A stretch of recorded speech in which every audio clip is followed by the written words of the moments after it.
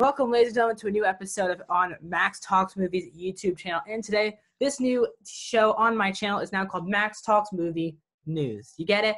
Every week here on Wednesday, I'll be giving you just a heads up on the week's recap news on movie news. What's been pushed back? What is coming out this week? Just the biggest news in the world of movies and entertainment, really, and TV shows, really, in general. If you like this type of stuff, please consider hitting that like button and sharing this video on your social media and in general to anyone who you think would be interested in these type of videos. If you're new to Max Talks Movies, I do streaming platform reviews, movie reviews, TV show reviews, and now movie news, and I do rankings every Saturday on a live stream. This Saturday, guys, me and Joe Baldwin, we will be doing a top 15 MCU ranking.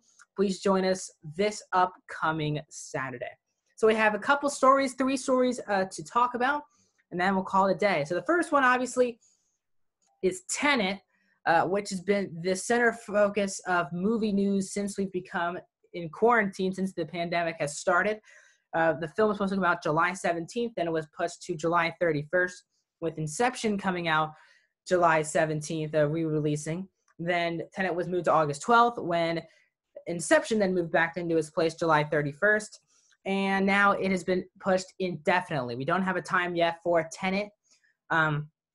Christopher Nolan has been really pushing for Tenet to be released, trying to be the first movie out of the gates when theaters reopen. Theaters were supposed to be reopening. AMC was supposed to reopen July 17th. About a month ago, they made that announcement. And obviously, because of how we are still even in a worse situation than we were a couple months ago, no movie theaters are open, especially here in Los Angeles. So Tenet, and also in China at the moment as well, China is now saying that no movie can run over 2 hours to be shown in their theaters, which just reopened this week, which means Tenet cannot open in China, which is the second biggest market.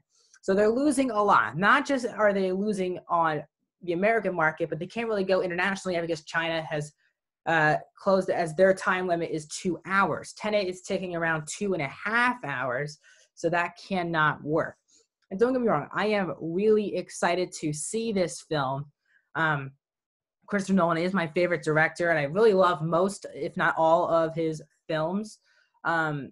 I like most of his movies. Dark Knight is one of my favorite movies of all time. So I'm really pumped to see Tenet, John David Washington really getting this huge, huge type of role. Robert Pattinson is in this, Kenneth Branagh, Michael Caine, all of these, Elizabeth Debicki, they're all in this film. And I want to see this film badly, but at this point, you can't force people to go to the theater at the moment. It's getting worse. LA is now on the fringe of just doing a complete shutdown. And at the moment, if you can't have the 2 biggest markets in the United States, New York and Los Angeles, open, where are you going to make your real money? And remember, the movie cost, I think, like $400 million, something like that, to make it. So just to break even, the film needs to make $800 million, at the box office. So it's going to need a huge opening. Let's say theaters do reopen. They're not getting 100% capacity. You're getting really 25 to 30% capacity. So I don't know how it's going to want to recoup its money. It's still going to lose a bunch of money. People are saying put it on HBO Max, but Tenet's going to lose a lot of money if it goes to HBO Max. So that all doesn't really make a lot of sense.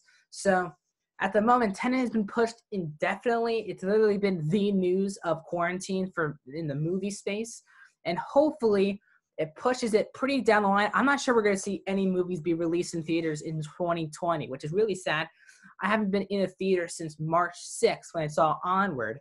And we're about to hit on today is July 22nd, the day I'm filming this. So that is taking around March, April, May, June. We're hitting on 4 months now where I haven't been in a theater, which is really insane. And Tenet really wants to be that first one. And Tenet is made to be seen in the theater. I don't want this just put on VOD or HBO Max. This movie looks, and Nolan shoots in IMAX format. So I really just want to realize this in the theater, but hopefully theaters can reopen this year, but it's not looking that good. And hopefully next year, Tenet can really provide energy to the film industry when it comes out in its undetermined time. A big announcement that was made actually 20 minutes before I started filming. I'm really happy we got this news, and that is Lando Calrissian from Solo, played by Donald Glover, is rumored, and some people have confirmed that he will be getting his own spin-off Disney Plus TV series, which is really exciting. A lot of people have been clamoring for Solo to have some type of future, not just the film. They didn't want to just leave the story to be ending at the film. I personally, people wanted a Solo 2. Some people wanted a Solo TV series. People wanted a Crimson Dawn TV series. And out of this, we do get Lando coming back. And if it's true that Donald Glover is returning, that's huge news for Star Wars, because while a lot of people didn't really enjoy Solo, everyone unanimously loved Donald Glover's portrayal of Lando. And that is really exciting. Now, I really want to see a Crimson Dawn series. I think that is the most interesting series in the case of story, because we learned about Crimson Dawn a little bit in that last season of Clone Wars.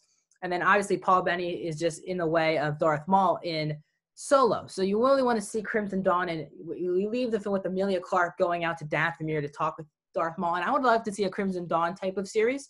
But if we're not getting that, Lando is not a bad backup option for me. Glover, in my opinion, one of the more talented guys working in Hollywood today, not just in movies and shows, but music as well, obviously. Atlanta, for me, is one of my favorite comedies in the past 10 years. He's such a great actor, and it's good to see him that he's possibly coming back for a TV series. And as of now, guys, you can't really doubt Star Wars television at the moment. Clone Wars was really great. And Rebels was really good. I didn't see Resistance. I heard it was way too childish. And then obviously Mandalorian, which is coming back for a season 2. We've heard news now about Obi-Wan series, Cassian Andor series. They're putting a lot of effort into TV shows, and I really enjoy that, because you also get people want to complain, well, I want to see these characters on the big screen, but people don't realize that you might get Lando now for maybe 8 hours, depending on how many episodes of television. And that is a lot of time to spend with this character, which is a really good thing, especially for someone like me who loves this character. And not just loves this character, but loves this portrayal of Lando Calrissian. There's going to be a lot of interesting side pieces as well. The interesting question is, do we get to see Alden Ehrenreich return as Solo for maybe a cameo or maybe an episode? Because really we leave Solo off with Han winning the Falcon over, Sabak, and Lando losing the Falcon. So we want to know, what does Lando do next? Does he run into Han one more time? It doesn't seem like he does, based off of what his interaction with Han was in Empire Strikes Back. But I mean, I love Star Wars and I love Lando. And is this my most anticipated series? Probably not. I'm still more excited for Mandalorian and Obi-Wan. But I still am really excited to go back into the underworld of Star Wars, something that we've been missing, that Rogue One really hinted at. Clone Wars in that middle episodes really hinted at that type of underworld type of stuff. And they could really dive into that with Lando until he goes on to Cloud City. And if we can see Cloud City again in present day, that would be fantastic stuff. So that's the big news. Lando rumored, and some sources have confirmed, that Donald Glover will be returning as Lando Calrissian for a Disney Plus TV series. And the last bit of news today, my third topic, is Netflix normally doesn't release their numbers for movies and their views, but Netflix has just come out the other day with their top 10 most viewed Netflix original films. And it's a very fascinating list. I've seen 8 of the 10 movies. The movies I haven't seen on this list were The Platform and 6 Underground. But a lot of movies I was really shocked to see. Extraction is number 1, and that makes a lot of sense. Not just is it Chris Hemsworth and one of the Russo brothers produced and wrote the film, but it takes place in India. So that's a huge fan base and a huge Netflix contributor as well, where that really all together makes a lot of sense. Was also shocking about this list is that The Irishman was the only Oscar bait type of film to make this list. It was in number 7, I believe. And obviously it makes sense. You have Martin Scorsese directing it. You have you know, Pacino, De Niro, and Pesci, and Romano, and all these different type of actors in one movie. And you never know when you're going to see that again. So I get why The Irishman's here, but movies like Marriage Story, and The Two Popes, and Roma all missed. And Dolomite Is My Name, like all these films that were Oscar nominated or trying to become Oscar nominated, all weren't on this list. Only The Irishman. And Marriage Story, for me, I loved Marriage Story. I would love to see that in this top 10, but it's not, which is super fascinating, especially when The Irishman is a 3-hour plus film. The fact that that many millions of views it got is pretty spectacular, not just because of the actors, but because of the runtime itself. So The Irishman's also on this list. A lot of comedies, as you can see on my top left, The Wrong Missy, which I have a review up already on this YouTube channel. Now, the most shocking part is that The Old Guard that came out last week for Netflix is in the top, number one, is in the top 5 since being back. So that's pretty shocking, guys, that The Old Guard, which is a Netflix original that came out last week, is number 1 on this list. And I mean, that's an amazing top 10 if The Old Guard can make that top 10 after only being out a week. So who knows how many more millions of views The Old Guard will get before the end of the year, maybe. I want to see this list come out more often. As I said, I saw 8 of the 10 movies. And streaming, guys, this upcoming week, movies-wise, The Kissing Booth 2 will be out this upcoming Friday, which means I'll be reviewing that here on my YouTube channel this Friday.